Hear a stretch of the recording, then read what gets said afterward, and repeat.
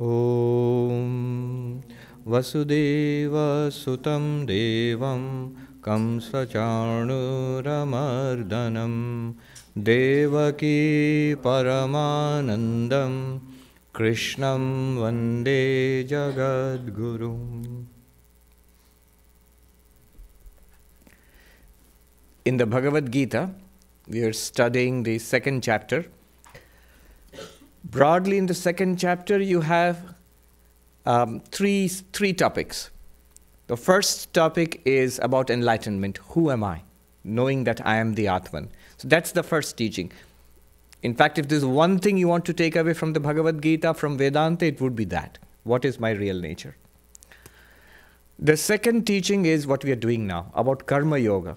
How do I transform my day-to-day life into spiritual practice? And the last one, which we are approaching, not today, later on, and the last part of the second chapter is the result of all of this. Arjuna will ask Krishna, so suppose I attain enlightenment, what will it be like? How is this enlightened person different from the rest of us? So that will be the question. But right now we are in the second topic. How do I spiritualize my life? Karma yoga. And the central teaching of the karma yoga we have seen last time, that do the work which we were earlier doing, the same work, what we were earlier doing to satisfy our desires for selfish purposes, do it as a service, as a worship of God, without expectation of results. Some results will come, but that need not be the motivation for the work. Do not work for the results, but work without detachment, with detachment as worship of God, and do not give in to inaction as well. Do not give in to laziness. So we had a detailed discussion last time. One point a quick observation. Some of you may have noted, I keep saying that karma yoga is doing work, whatever work we do, as worship of God without attachment to results. Two things. I am not doing it for selfish ends, and I'm doing it as worship of God. The discerning among you might have noticed, where is this worship of God angle coming in? Because Krishna never mentioned it. So far, it will come later on in other chapters, but right now, notice that he just says, karmaṇyevadhikāraste. You have the right to the work, not to the results. Do not work for the results, do not give in to inaction either. Finished. The word God has not come in so far, anywhere in this chapter. It will later on. That's the finished doctrine of karma yoga. That's why I keep saying it. And in the Sanskrit commentaries which I'm using for all of this, it keeps saying that it's Parameshvara Aradhanartham, for the worship of the Lord, do this work. So, but it is true that worship of doing the work as worship of God is not mentioned so far in the Gita. And it's important to note that. Suppose, and there are many these days who are, if not atheistic, not particularly interested in the whole God business, as they call it. Fine. So can I do karma yoga? Certainly you can. This work has to be done. Why? It's my duty to do it. Why? Because it is good. Why? It will do good to a lot of people. Therefore it is to be done, not for my personal selfish ends. If I do it just with this attitude, is it karma yoga without bringing God into the equation? Yes. In fact, that's literally what Krishna said to Arjuna. He didn't bring God in here. That's why Swami Vivekananda in his karma yoga, he of course talks about doing work as worship of God, but he also mentions duty for duty's sake. Do the work because it is to be done. I have no other angle to this. So one can do karma yoga like that also. But it's actually much easier if you have a little bit of faith, if we have a little bit of faith in God, and most of us we do. Many people declare themselves proudly, I don't like all that God, I'm an atheist. It's easy to talk. Not so easy. So, but if we have a little bit of faith in God, the idea that I'm doing it for my beloved Lord, it makes that duty that much sweeter. That work, which is dry, harsh duty, it becomes much sweeter if I'm doing it as worship of my beloved. Now, I have made up my mind I'm going to make rapid progress today. I remember we had a teacher, a Swami, who used to teach us when we were novices, and he would say that. He would easily get sidetracked. So he would come with a very firm and stern expression on his face, and he would say, today I'm not going to get sidetracked, I'm going to finish this portion. And we, as mischievous brahmacharis, novices, we knew how to, yes, we would ask, or we would say something that was totally wrong, it's not correct, and he would get furious and start correcting us. Or we would ask for a story. What was the story about such and such thing about Vivekananda or Thakur? And he would go off on this nice story. He loved telling stories. And at the end, when the bell would ring, and he would look shocked. We didn't do anything today. But no, I'm going to make progress today. So the topic of Karma Yoga continues. Verse number 48. 47 is the central verse, which we have done. 48. Yoga-sthaḥ kuru karmāṇi saṅgaṁ tyaktvā dhanañjaya siddhy-asiddhyoḥ samo bhūtvā samatvaṁ yoga uchyate. Samatvaṁ yoga uchyate. Do thy work, O Arjuna, established in yoga. Perform your actions, giving up attachment, and unconcerned about the success or failure. This evenness of mind is called yoga. This is the verse. Now he says, how should you do your work? Which work? Here he does not mean your Vedanta. He means your day-to-day work. The work of being a warrior, of a householder, all the work that you do at home and in the community and in your profession. Yoga-sthaḥ kuru karmāṇi. Do work established in yoga. What yoga is meant here? Karma yoga. What is karma yoga? The commentator says, Parameshvara eka parata tatra sthitaḥ. Being one-pointed devotion to God, established in that. See, nowhere in the picture God is there. But God is introduced by the commentator. And they're not wrong. It will be introduced in other chapters later on.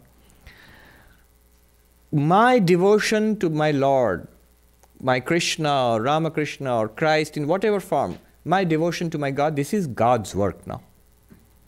The work in the temple and church obviously is God's work. But the work in the office is God's work. Work in the house is God's work, internally. And being established in that one-pointedness. Saṅgaṁ tyaktvā, giving up attachments. This particular commentator, Sridhar Swami, says, here it means giving up all other support. I am doing work not with the help of other people or money or health or my education. All of those are there, but my real support is God. I am doing work for God and with God's help. I remember a beautiful story about a senior Swami who worked very hard all his life, and he was ill towards the end of his life, very ill, and he was staying. We have a place where old monks stay in our main monastery, and he would say, I never met him, I heard from others, he would say with such great peace in his face, he would say, there is a joy in being taken up and used and broken and set aside. But God has taken me up and used me as an instrument. Through me, he has worked for the welfare of God, for the welfare of all. And now the instrument is broken and has been set aside. There is great peace in that also. I was reading Swami Turiyanandaji. He is saying to a young devotee, work hard. Whatever task the Lord sets before you, do it with all your heart. He says, pran, with all your heart. When you finish one work, you will see the Lord will give you another. And when you finish that, the Lord will give you another. And he will give you a few such works, after which you are retired permanently. He said, forever, in an eternal vacation. In the Bible, Jesus Christ says very beautifully, for my yoke is light. Come unto me, ye that are heavy laden. You are suffering in the world, unhappy, burdened. Give all that up at the feet of the Lord. I will also make you work. God also makes you work. But he says, my yoke is light. It is a joy to work for God. You will not suffer. You will not get caught in this. But the Lord will make you work for some time. Why? For our own spiritual progress. Karma yoga, he will make us do. I remember in California, in Hollywood, you have to remember, the context is important. It's Hollywood. So in our Vedanta society, Saturday, once in a fortnight or so, it's set aside for karma yoga. So there's an announcement in the website. And this lady comes along in her yoga pants and yoga mat.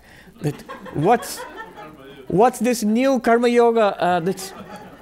It's the latest brand of variety of yoga. And then she was told, no, here the Swami just makes you work hard, that's all. You're going to be cleaning, pruning, working in the garden, things like that. But bless her heart, she worked very hard and she did that kind of karma yoga. So the Lord makes you do this. And he says, siddhy-asiddhyoḥ, success or failure. Not only worldly success or failure, the commentators point out the ultimate success or failure, that whether I become enlightened or not. He says, tat phalasya jnanasya api. The result of all these spiritual practices is enlightenment. Don't even keep your mind on that. I do this out of love for my Lord.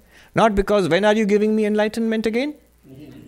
I've been at it for 20 years, 30 years. I didn't sign up for this. No, even let that go also.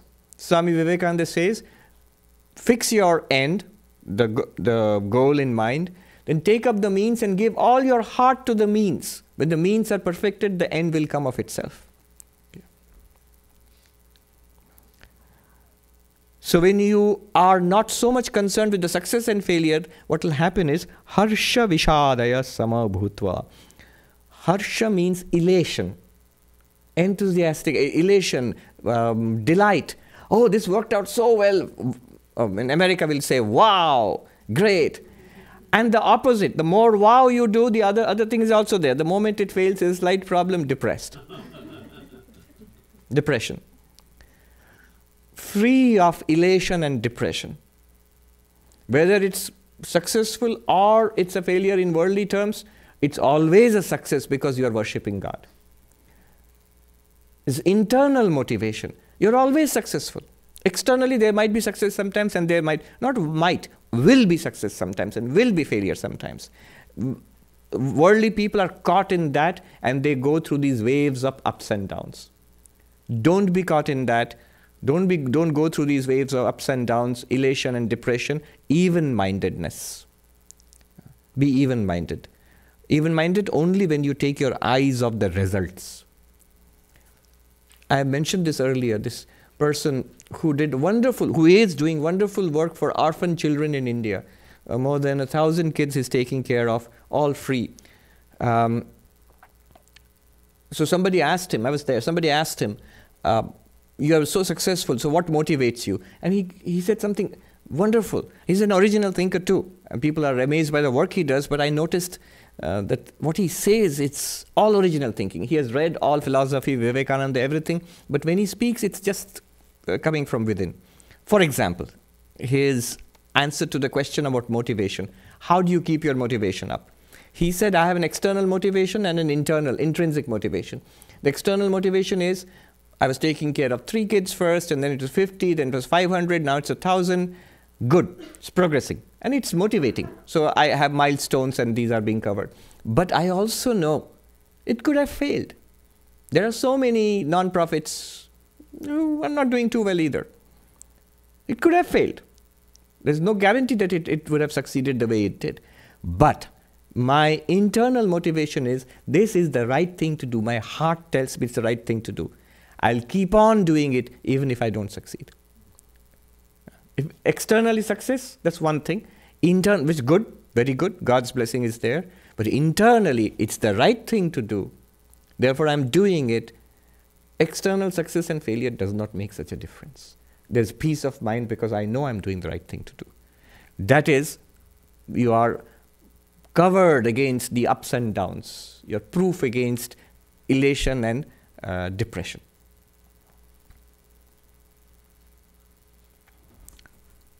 In contrast to this is the work that we generally do. verse number 49. Our daily activities, how do they go and what are they like? 49. Dūreṇa hy-avaraṁ karma, dūreṇa hy-avaraṁ karma, buddhi-yogād dhanañjaya, buddhi-yogād dhanañjaya, buddhau śharaṇam anvichchha, buddhau śharaṇam anvichchha, kṛipaṇāḥ phala-hetavaḥ, kṛipaṇāḥ phala-hetavaḥ. Far inferior is the work prompted by desire compared to the karma yoga.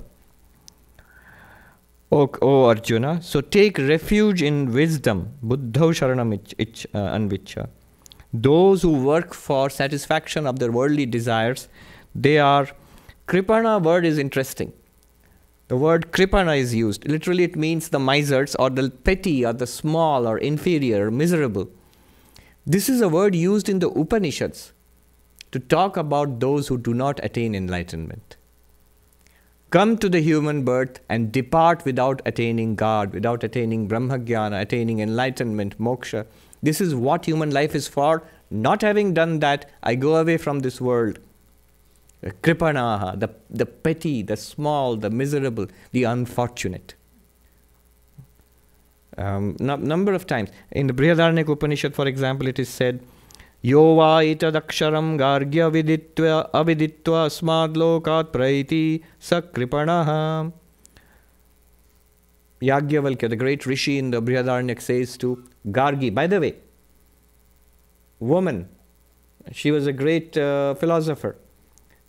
In fact, in the Brihadaranyaka Upanishad, you find these debates between Yajnavalkya, who is kind of the hero of the Brihadaranyaka Upanishad, and his main opponent. There are a series of other philosophers who come and challenge him, and the discourses form most of the, or a big part of the Upanishad.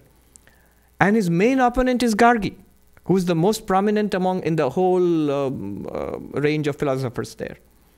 So he says to Gargi, O Gargi, those who depart from this world without having realized the imperishable, aksharam aviditva, without realizing the imperishable, those who depart from this world, kṛipaṇāḥ, sa kṛipaṇāḥ, that one is an unfortunate one, the petty one, the miserable one. The Kena Upanishad says,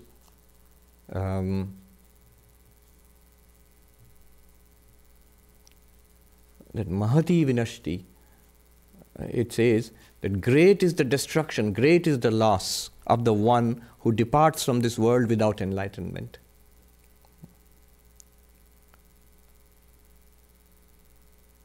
I forget the exact line. Bhuteshu viteshu vichitya dhira pretya smad lokad amrita bhavanti. It'll come back. Anyway, so kṛipaṇāḥ. In the Mandukya, those who attend the Mandukya class, you will remember in the first verse of the 3rd chapter, it says, Upasana shrito dharma jate brahmani vartate pragutpatte rajam sarvam tena so kṛipaṇaḥ smritaḥ. So those who remain in dualism throughout their lives, and they think that, yes, we were all one reality before creation, but now I am a miserable little human being, and God is something separate from me. This separation, so that one is called a kṛipaṇāḥ, a miserable one, a petty one, because the one has fractured oneself, separated oneself from the infinite. So the idea is we must not be like this. Now, in this verse, the one who acts for fulfilling worldly desires is called kṛipaṇāḥ. You might say, uh-oh, that's not good news. True, but all of us, we have to transcend this. The very fact that we are here, we are looking for spiritual wisdom, we are trying to work in spiritual life, get to evolve spiritually. That means we are trying to overcome what is called karpanyam, the state of being a kṛipaṇāḥ. So I am now trying to become spiritual. So overcome my kṛipaṇāḥ status, change it to the enlightened one.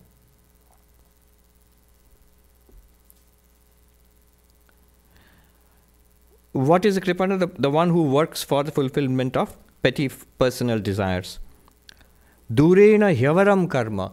Far inferior is the lower work. Lower work means work done for fulfillment of desires. Compared to buddhi-yogād dhanañjaya. Compared to karma yoga. The thing is, the word used here is buddhi-yoga. A peculiar term which comes in the Gita. If you literally translate it, it becomes wisdom yoga. Now, the commentator gives two meanings for this. What is this wisdom yoga?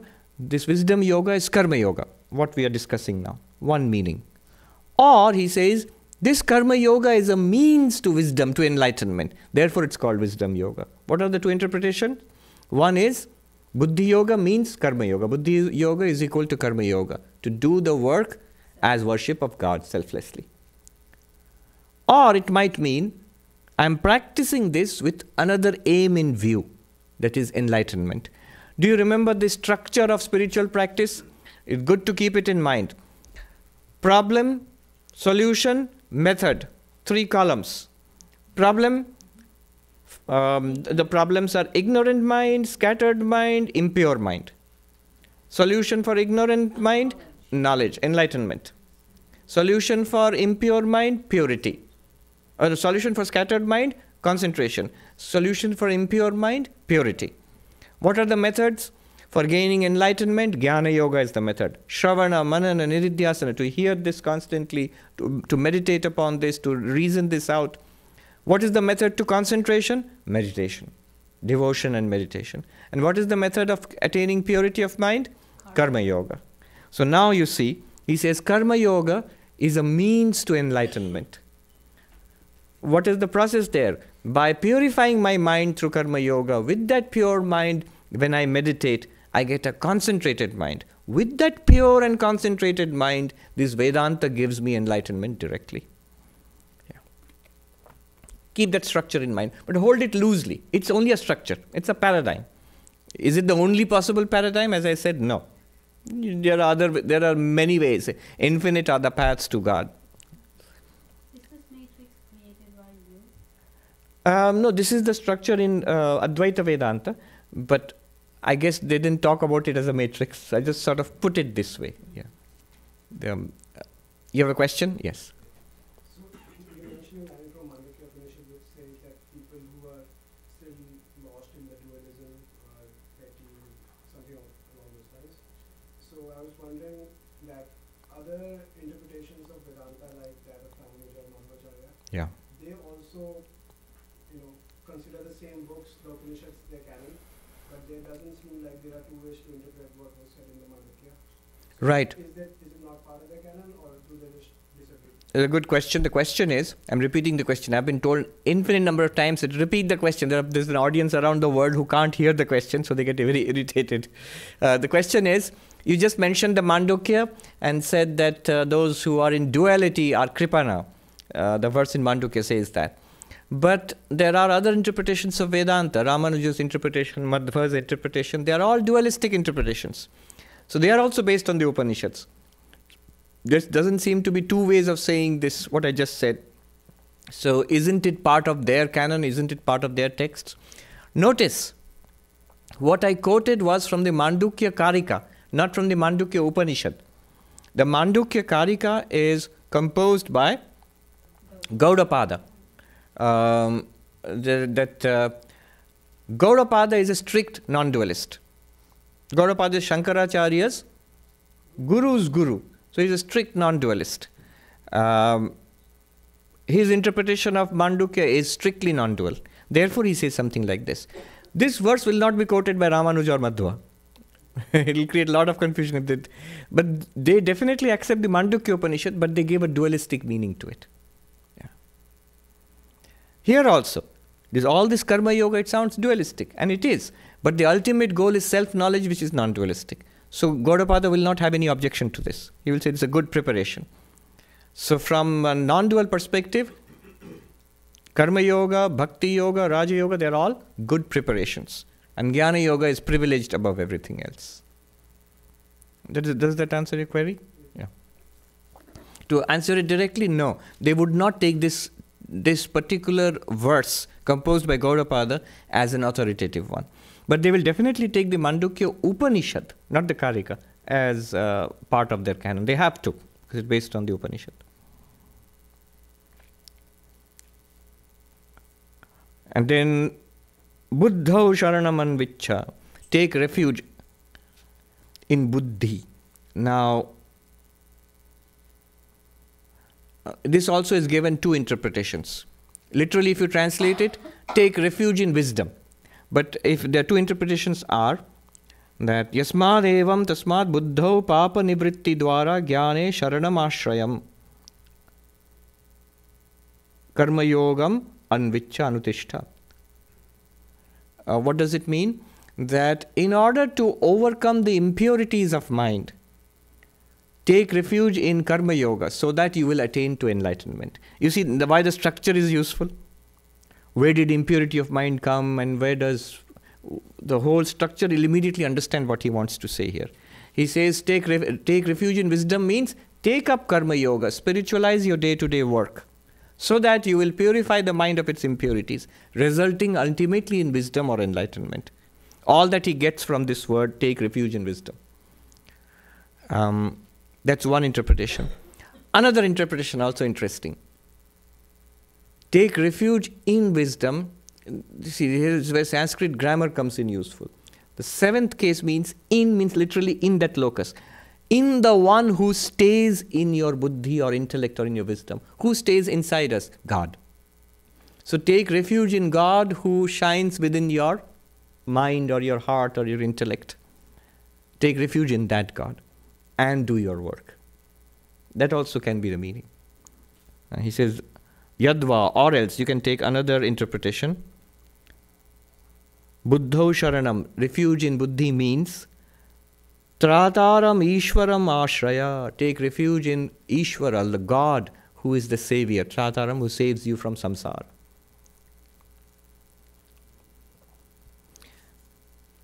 Then number 50.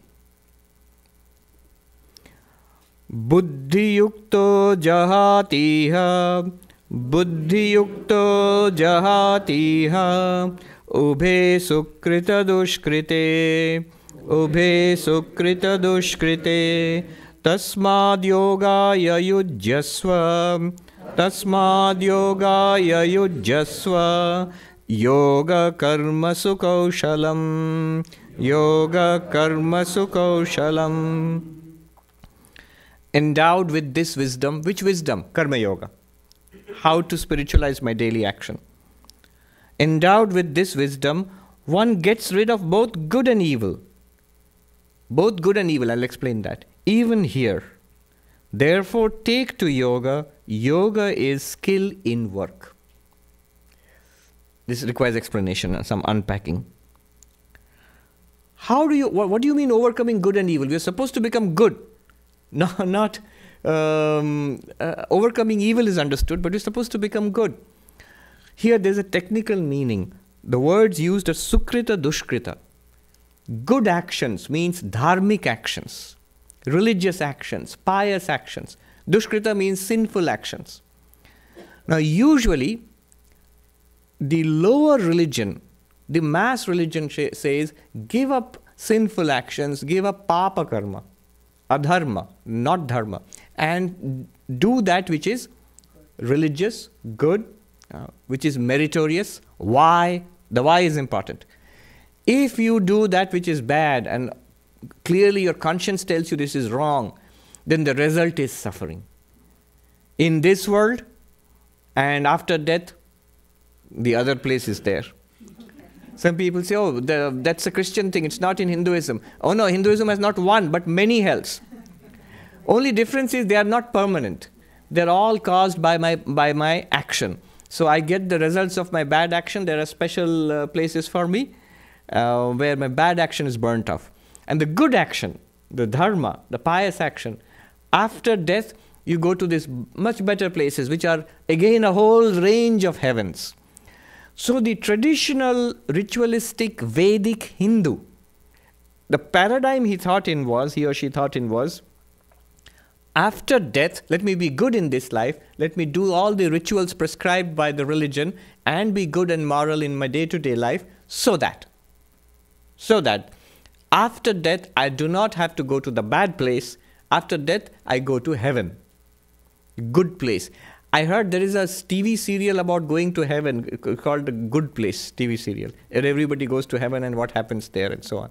But that's a result of dharma, of doing good work with a motive in mind. That's also motivated. I had said at the beginning, there's a difference between mass religion and spirituality. Spirituality, Vedanta, is not meant for going from this place to that place or changing this for that. Vedanta is meant for realizing the truth and freedom. I want freedom from this entire business of going here and going and coming and attaining this and losing that. So enlightenment is God realization, salvation, whatever you call it. That is different. There you should not have this motive.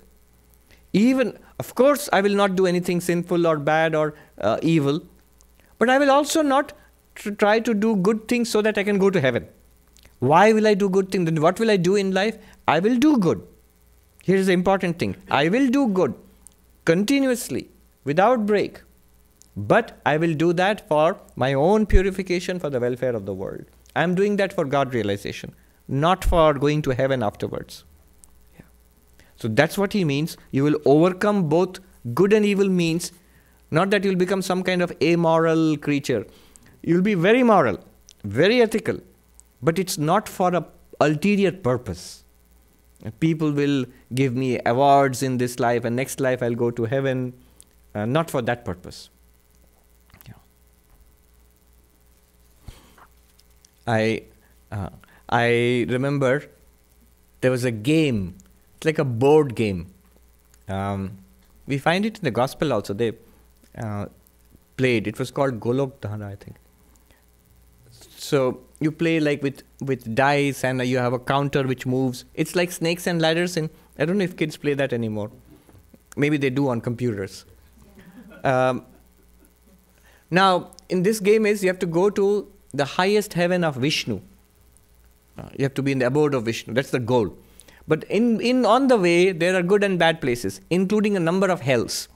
And those hells are very nicely depicted. In one, there's a big cauldron, and the poor fellow who falls into that is being roasted and boiled. And you can't die because you're already dead. So, and there's this other place. There's very nice little cartoons and those the little imps and devils, they look like really cool creatures, like they're really having the time of their lives. Then another hell was full of thorns and wild animals and so like that. I actually saw that, and I think, did we play or not? I had one of those.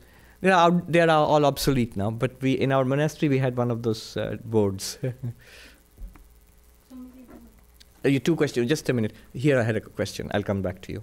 So, Maharaj, if we work for the purification of my mind, yes. How to say that that's not selfish? What's the... If I work for purification of my mind, how do I say it's not selfish? It's a question which keeps coming back again and again. Is the desire for God realization selfish or not? The answer is no. Why not? Because we must first understand what is meant by selfish. What is meant by selfish is when I am completely attached to this little body and mind, and all my actions are for this body and mind. Everything is for me and mine, I and my family, and that's it. I don't care what happens to others. So my family also, notice that it's connected to mine, it's connected to this body. So identification with the body, actions done for that, for keeping this body happy, this particular person happy, that's selfish. Whereas enlightenment, God realization, whatever you call it, salvation, that actually cuts at the root of this selfishness. So you are no longer doing it for your this body and mind. When I say I'm doing it for enlightenment, I'm doing it for karma yoga, I'm doing it to purify my mind, but what am I doing? I am doing it all without regard to the particular petty results which come to me. It will come. If you do work, it will come. But I'm not doing it for that anymore. I'm not doing it because it's my duty. I'm not doing it because it's for the welfare of others. I'm now doing it because it's worship of God. Nothing for me particularly. And all that I want for myself is God, but it literally is a shorthand, or it's just a placeholder for saying I'm overcoming this pettiness, this smallness, this kṛipaṇāḥ. Kṛipaṇāḥ is smallness. God realization leads to the vast. That is unselfish. That's a wonderful goal to have. Sri Ramakrishna put all this in a very simple way.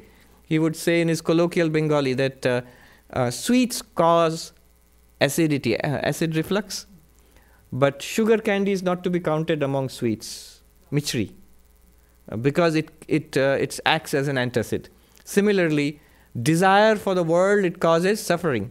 But desire for God is not to be counted as a desire, because it destroys all suffering and destroys all worldly desire also. Right. So Swamiji, the interpretation of the fact that evenness of mind, you said, gets you beyond the effects of good and bad action. Could it also mean that just by performing karma yoga that you get beyond good and evil?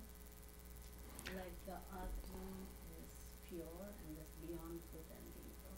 So are you asking, the question is, just by performing karma yoga, can you go beyond good and evil? Can you, in the sense that, can you go beyond good and evil? Can you attain the Atman? Can you become enlightened? Actually, Swami Vivekananda would say yes. But the structure that we have set up here, because of the traditional Vedanta, would say, no. From karma yoga, you have to come to meditation. From meditation, you have to come to knowledge. Yes. But we are doing all of that at the same time anyway. Yes.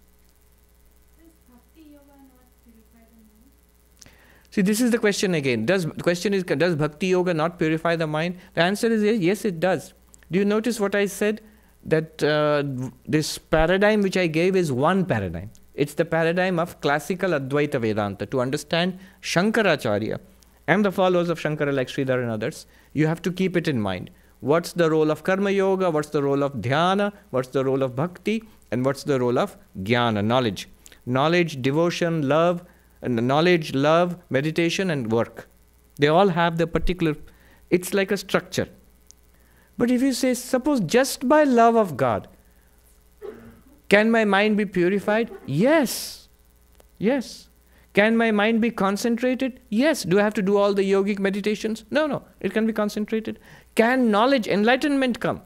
Yes. Because how will enlightenment come? Because God will give you that enlightenment. That Gita himself, in Sri Krishna will say, to my devotees, I give buddhi. That means wisdom. I will give. Sri Ramakrishna used to say, my mother has shown me everything. So if you take up just one-pointed love, it will work at all levels. But I would say, so what is the conclusion then? It's up to you. Hinduism always presents a wide menu of choices. And I always say it's safer and better to use all our powers. You have the power to love, you have the power to do, you have the power to know and understand, to concentrate. All the 4 yogas in harmony, in tandem, are very good. Just each of the yogas, Swami Premeshananda has an essay on this. Each yoga by itself has attendant dangers. Swami Vivekananda said, by practicing all of these yogas together, they balance each other, equipoising, balancing, and evening out the disadvantages of each. Very quickly, what are the disadvantages? Bhakti yoga can lead to sentimentalism. The weepy kind of devotee, and interested in festivals and pujas and the food and the ritual. That it's very natural, and there are such people.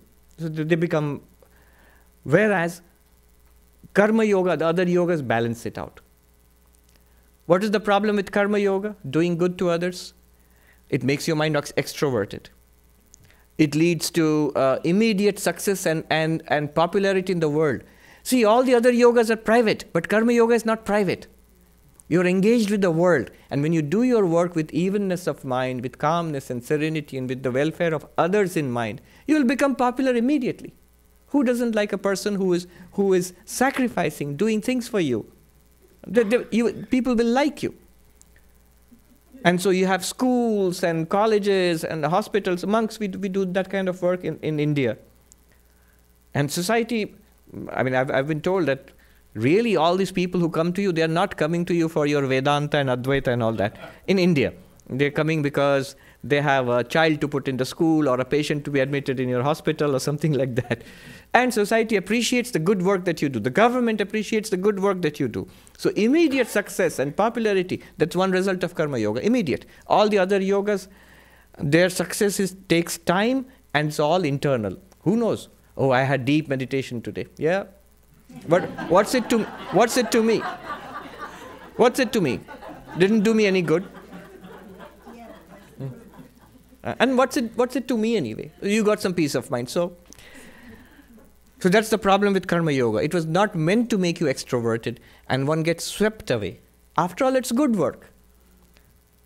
Balance comes. I remember monks in our senior monks, they would say, if they saw the young novices getting too involved in the work aspect, go back to your room, sit and meditate. If you cannot meditate, you sleep in your room. But don't come out. Study or sleep also.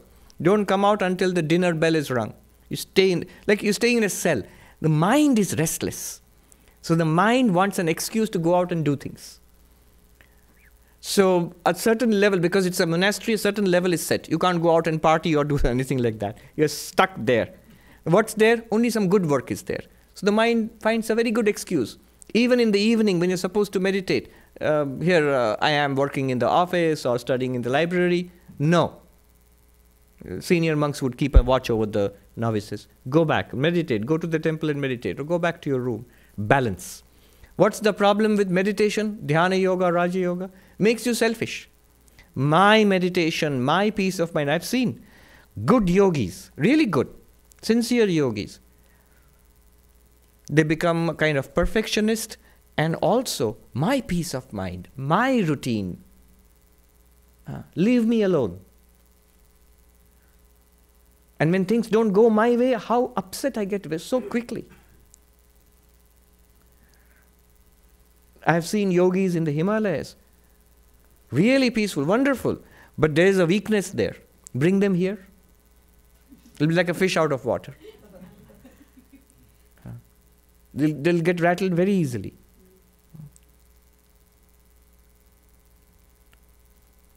Swami Vivekananda said the ideal of karma yoga is when you are standing. He used the example of New York.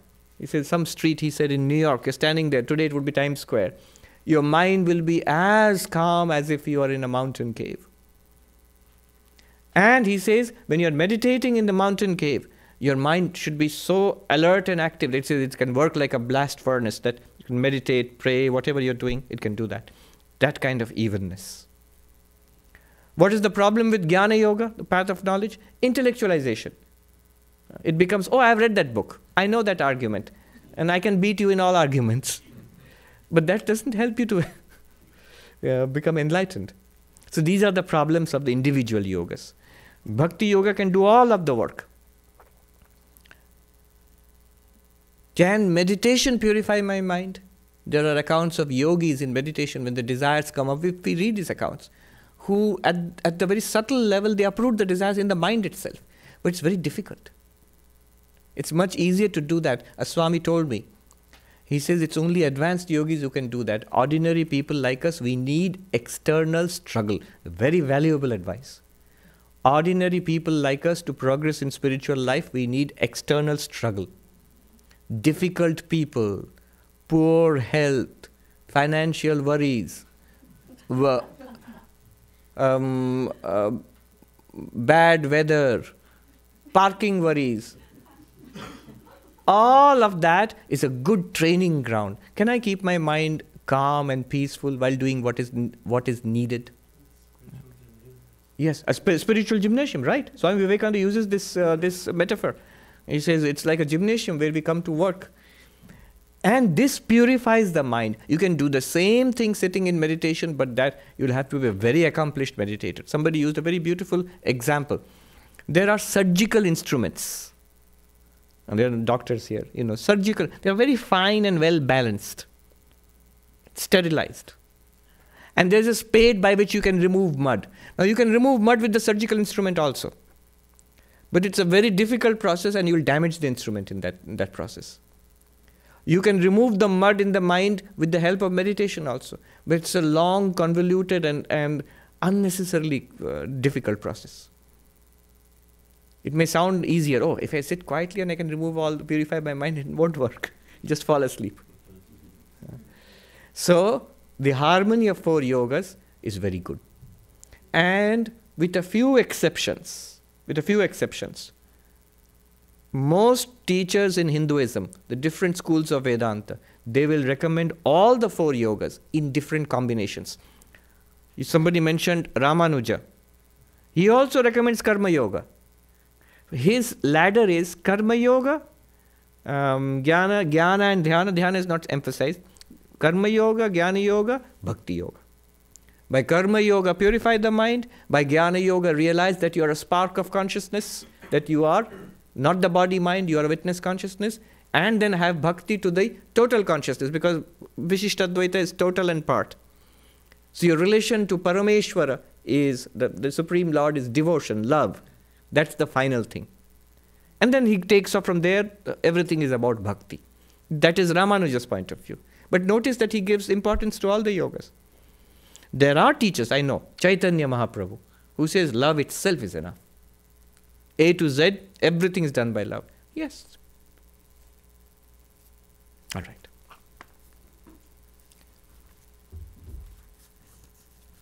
So, Ubhesh Sukrita Dushkrite, go beyond this mass religion of trying to be meritorious and trying to avoid sinful action. I'll do good work, so I'll go to heaven afterwards and have a good time, and I will avoid sinful work so that I'm not punished by it. This religion of reward and punishment, fear, that's a kind of religion, but that's a very lower form of religion. One must transcend that very soon. One must go beyond that. I am good because I like being good. I am good because it's my nature, it fits my nature. My real nature is the Atman, it's pure consciousness. It's complete. It is not dependent on the world for handouts. Why should I be worried about whether my little petty desires are being fulfilled or not? Not afraid of the stick, the carrot and the stick.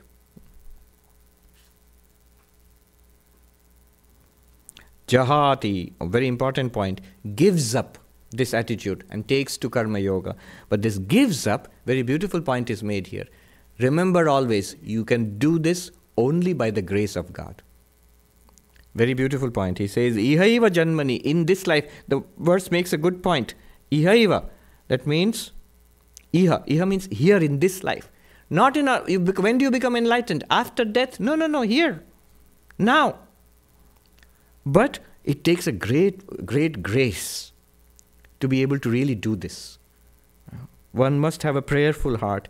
What he says, the commentator says, Ihaiva janmani parameshvara prasadena jahati tyajati.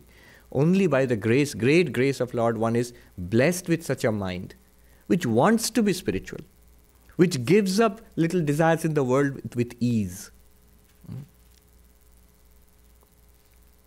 Otherwise, what will happen, I have seen this happen. I remember one young man, he was a monk in the Himalayas in one of our little ashrams on the bank of the Ganga. Unhappy, all the time grumpy, unhappy. And a senior monk scolded him once. I will not quote the exact words, which are not very polite. But he said, look, you have been set free from all worldly cares. You have your daily food. It's given to you by society. You have a roof over your head. Nobody wants anything from you, that you're not being pulled into anything. You're taken care of. You have the Lord, you have the mantra, you have enough time to meditate with a free heart, a clean conscience. Unhappiness is the sign of desire. What do you want, he says. And then he gave a list of what he might be wanting. That's what I'm avoiding.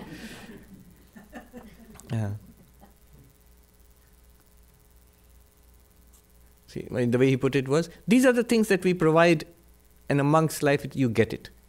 And these are the things we do not provide. But you have clearly said, I don't want these things. That's the meaning of becoming a monk. But you see, it's easy to say that. If you really deep inside, if somebody wants it, the result will be unhappiness. Yeah. Swami Ranganathanandaji, I still remember, he was the president of the order. He said, simple instruction for spiritual seeker. Young novices, he would say, never grumble. Never grumble. Once you have become a spiritual seeker, you have given up the right to complain. Never grumble.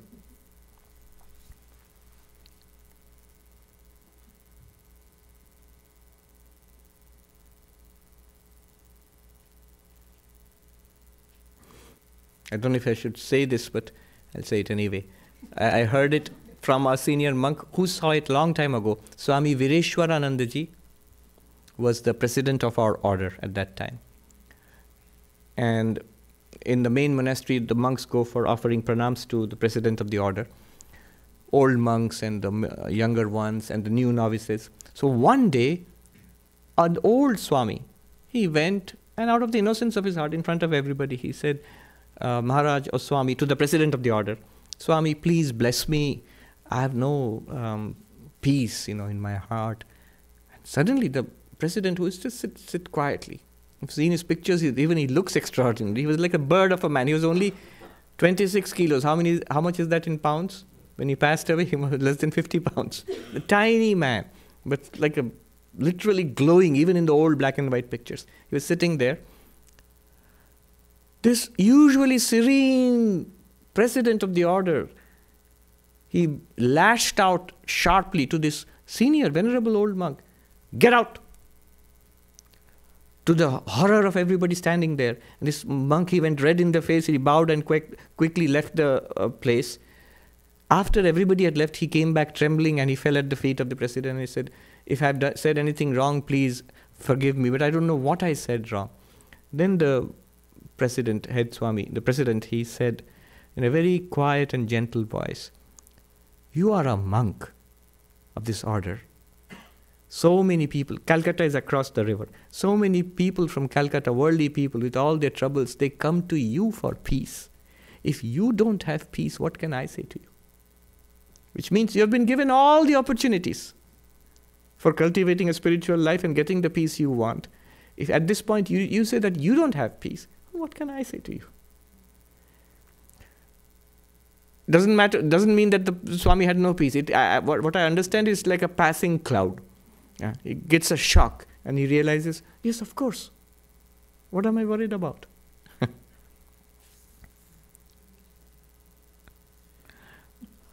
Yoga karmasu kaushalam. Karmasu yes.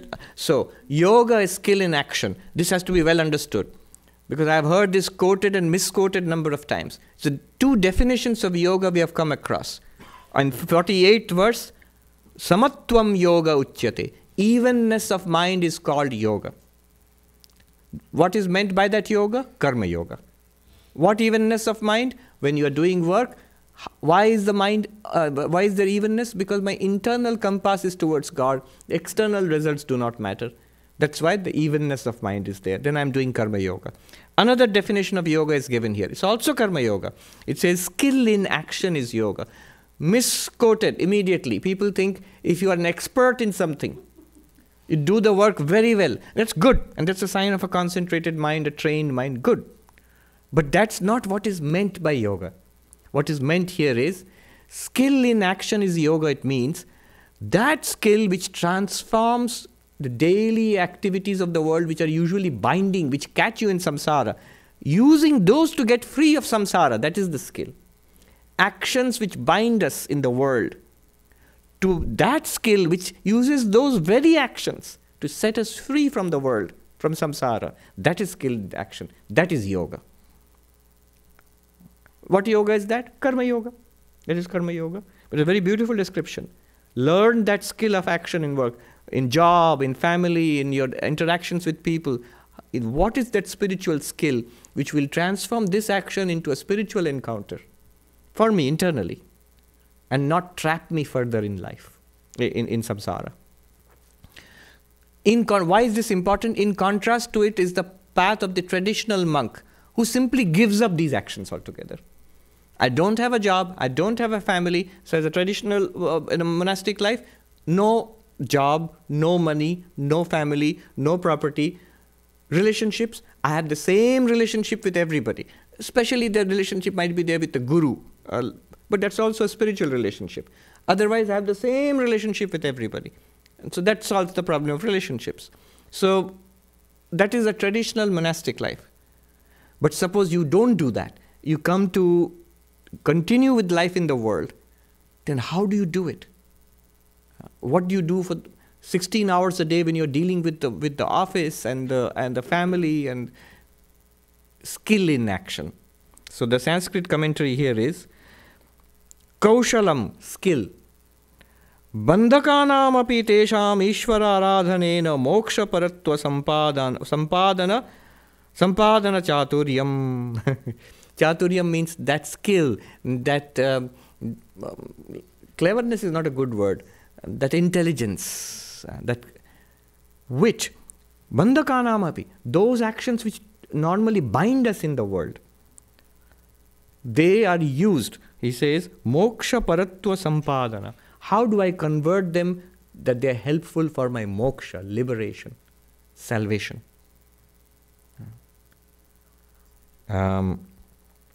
How? You will notice Ishvara Aradhanena is introduced by worship of God. Nowhere in the picture God, but that means karma yoga done as worship of God. He continues, 51. Karmajam buddhi-yogād, karmajam buddhi-yogād, phala-hetavaḥ manishena, janma-bandha vinirmukta, padam gacchantya-namayam. Endowed with this wisdom, giving up the results of action, attaining self-realization, freed from the bondage of birth and death, they go to that abode which is free from evil. So the whole process is mentioned here. Keep in mind the framework. What happens? Karmajam buddhi-yuktahi phalam tyaktvā. Giving up the results of action. How? Buddhi-yukta, being practicing karma yoga. Buddhi here means karma yoga. Practicing that karma yoga, one gives up attachment to the results of action. Then what happens? One becomes enlightened through knowledge. Manishina, one becomes enlightened. If you look at the original text, by practicing karma yoga, one gives up attachment to the worldly results and becomes manishi. Manishi here means enlightened. If you look at the commentary, they introduce the structure. So commentary says, karmajam phalam tyaktvā, giving up the results of work.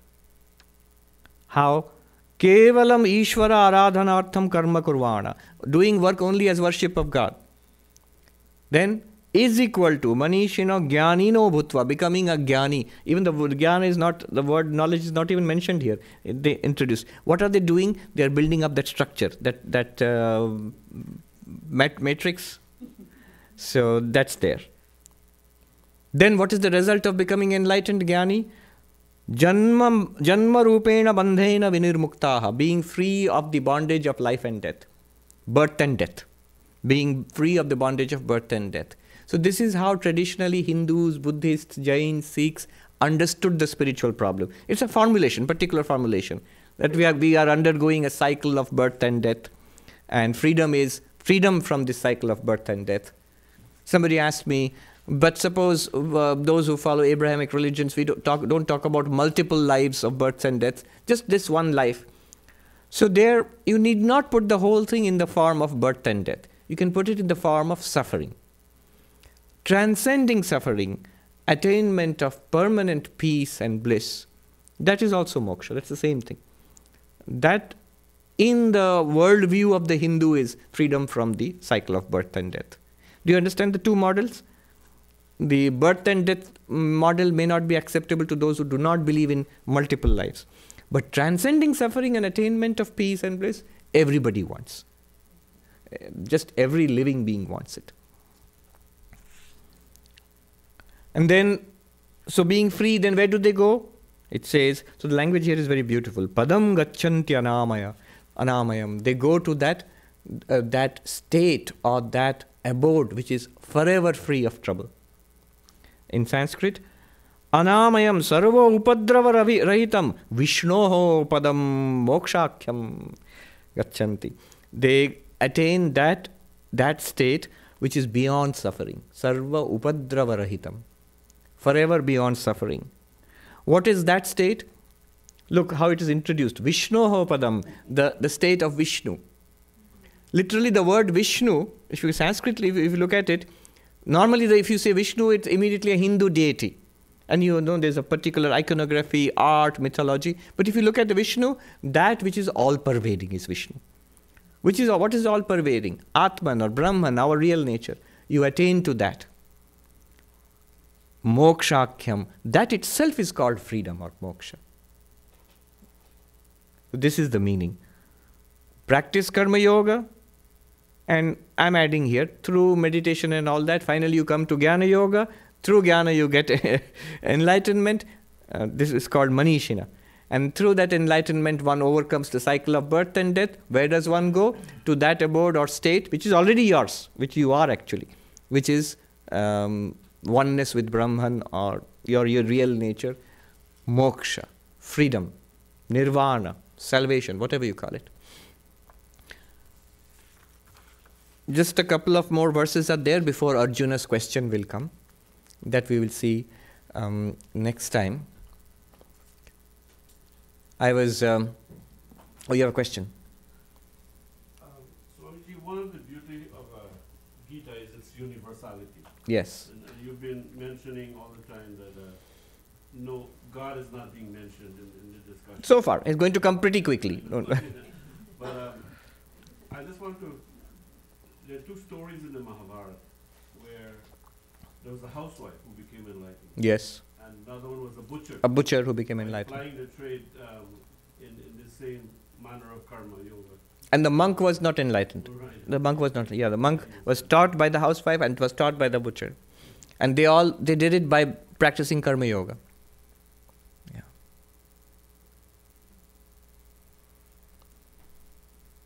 I'll come to you. One book I was reading recently is by a French philosopher. It's called A Brief History of Thought.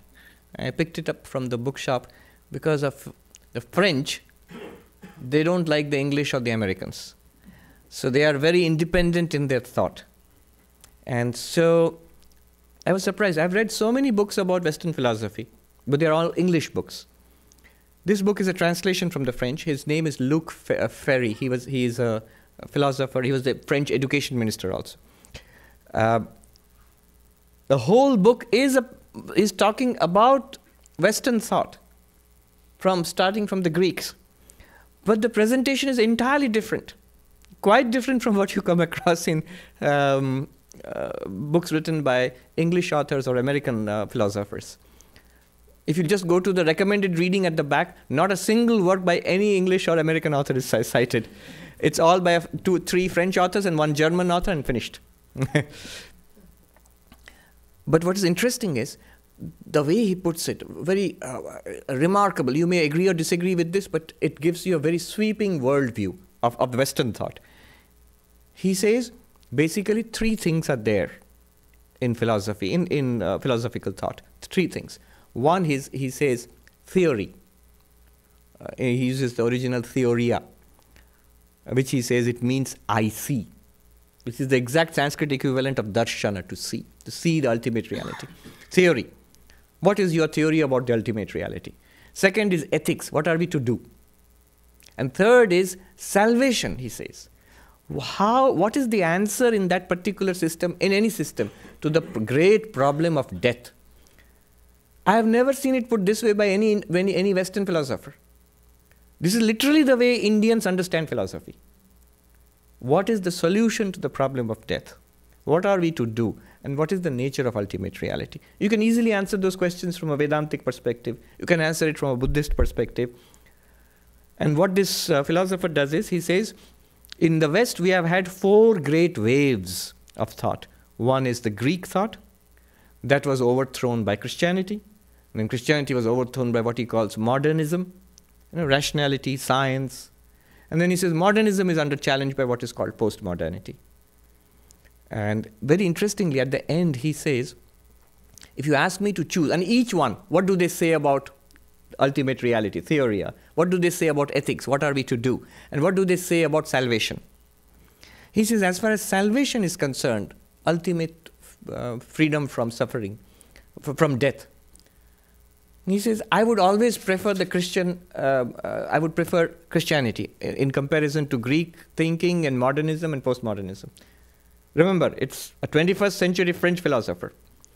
But being French, there's a twist in the tale. So he says, I always would prefer Christianity, except that I don't believe it's true. Except that it's false. So I can't believe in it. Now what am I left with? This is the beauty of Vedanta. Swami Vivekananda represented Vedanta in this age as the science of religion, as the underlying logic of religion. I've heard many people, a well-known Muslim preacher in India, who said, I was a very atheistic young student and I became interested in religion only after reading Vedanta and Vivekananda. And I became interested in Islam. And I got back my faith in my religion. I've heard people who became interested in their religion, in their faith also, because of this insight from Vedanta. We should send it to Luke Ferry, this book, if he can recover his faith in. Yes. So let's hear the questions before we end. Yes. We have a luxury of karma yoga and meditation and everything, but how about the animals? How do they enlightenment Enlightenment for animals? They'll have to wait until they come into... No, they'll have to wait. The result is that what do you mean by animals? You mean the sentient being, the jiva in an animal body. So when the karma being burnt up, the bad karma being burnt up, being in an animal body, when it's gone, the body dies, the jiva goes on to other births and hopefully someday the human birth. So in all Indian mythology, Buddhist, Hindu, the human birth is considered very, very rare and very valuable. But why is it valuable? It's valuable because we make spiritual progress in this birth. You had a question? So I have actually 2 questions practically around karma yoga. So when you were mentioning the negatives of each system of yoga. I hope I didn't scare you of the yogas. So I've decided not to practice any of the yogas. The side effects sound too bad. No, yes, go on. So when you mentioned the negatives around karma yoga, you said that it results in immediate fame or popularity. And extroverted. The person can get swept away. Which seems to me like the very consequence of karma yoga is at odds with the very goal of karma yoga, which is to not be enamored by personal fame and fortune, and rather do the work as a service to God or selflessly. Yes. So one is this question. The other question is, in the beginning you said that when you do karma yoga, so you do it because it is right, and it is right because it helps other people, or it's duty. You can take it as duty, as helpful to other people, as my worship of God. One or more or all of these. Yeah, but for most people, the work they do, not that it is evil, but it seems far-fetched to connect it to how it is, particularly beneficial for the world. But is it duty? Is it I'm doing it to maintain myself and my family? So then it becomes your duty, right? If you're taking salary from it, if you're getting paid for that job, then it's your duty to deliver, right? Arjuna's work, the nastiest work possible. Warrior in a battlefield. So duty. You can take it as duty. You can take it as, here itself I worship my Lord. This work I'm doing, this coding I'm doing, or this files I'm signing, or this deal I'm closing, I offer it to the Lord. You can do that. Any work can be connected, which is not openly immoral. Any work can be connected and offered to God. Very good. Let's conclude here. Om Shanti Shanti Shanti Hari Om Tat Sat Shri Ram Krishna Arpanamastu. Do you notice the thing which we say at the end, Shri Ram Krishna Arpanamastu? We offer this work along with its results at the feet of Sri Ramakrishna. That is Karma Yoga. This we should do for all work. Your first question I didn't answer. Getting swept away. So getting swept away is not the consequence of Karma Yoga, it's a danger. And you will not get swept away if you do Karma Yoga properly, without attachment to results. Who gets swept away? Who gets attached to the results?